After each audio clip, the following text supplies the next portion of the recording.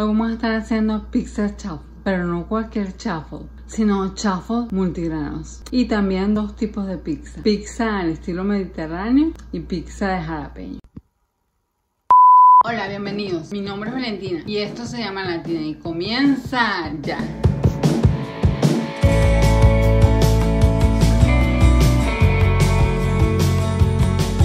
Vamos a empezar cortando en trozos los peperones. Sé que los venden en miniatura ya hechos, pero me enteré que esos que venden en miniatura traen nitratos. Y no venden ninguno sin nitratos. A menos que sean nitratos que ocurren naturalmente, son altamente cancerígenos. Y después de que varios de mis familiares han sido víctimas de esta penosa enfermedad, no juego con eso. Y sin problema los corto yo mismo. Vamos a hacer la mezcla para chaffles. En un recipiente aparte vamos a ligeramente batir 2 huevos. A esta mezcla de huevos batidos vamos a añadir la harina de coco, la crema agria o leche de coco si tienen problemas con la lactosa. Añádanle 2 cucharadas más de leche de coco si tienen problemas con la lactosa o leche de su preferencia. Polvo de hornear, semillas de chía y semillas de linaza. Este chaffle es un poco diferente. En sus ingredientes no lleva ninguna clase de queso y a la vez es delicioso.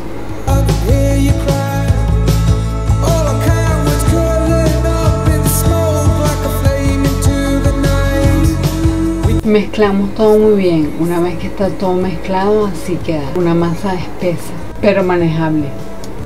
Para esta receta estaremos usando mini gofleras para hacer nuestros chaffles. En la cajita de descripción me estaré dejando una receta y un enlace a este producto. Rociamos la mini goflera con aceite de aguacate y esparcimos el equivalente a 1/8 de taza de la mezcla. Esta receta de chaffles multigrano rinde para 4 chaffles de 1/8 de taza cada uno.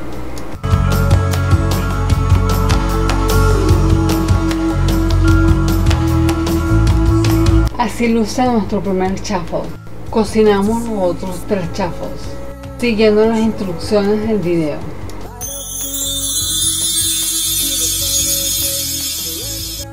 Transferimos los chaffles que ya están listos a una bandeja que previamente preparamos.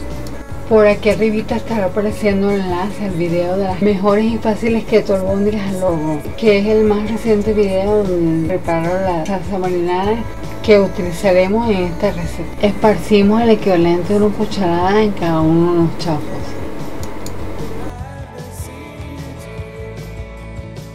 Hacemos lo mismo con los pedacitos de pepperoni que cortamos al principio. Colocamos los champiñones y el resto de los ingredientes.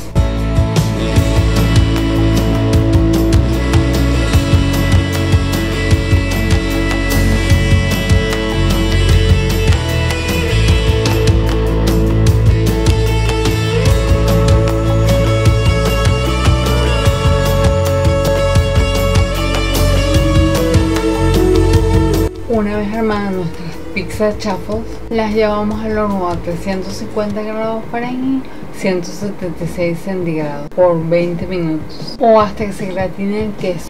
Y este es el resultado final de nuestras pizza chaffles. Transferimos las pizza chaffles a un plato y nos preparamos para la foto. Y estamos listos para probar.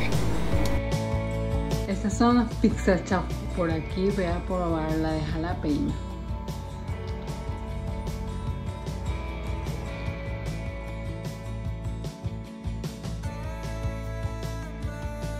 Y ahora, pizza al estilo mediterráneo.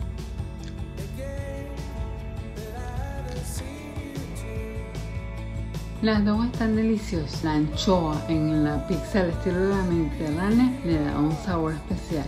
Y la pizza de jalapeño tiene el picante justo. Y por su sabor neutral, el chaffle multigrano es la base perfecta para hacer una pizza. Déjenme saber en los comentarios lo que piensan acerca de la receta. Bueno amigos, hemos llegado al final de otro video. Les agradezco mucho su apoyo. Si no lo he hecho aún, suscríbete, síganme por mis redes sociales, activa la campanita de notificaciones y por supuesto regálame muchos likes. Nos vemos en la próxima. Adiós.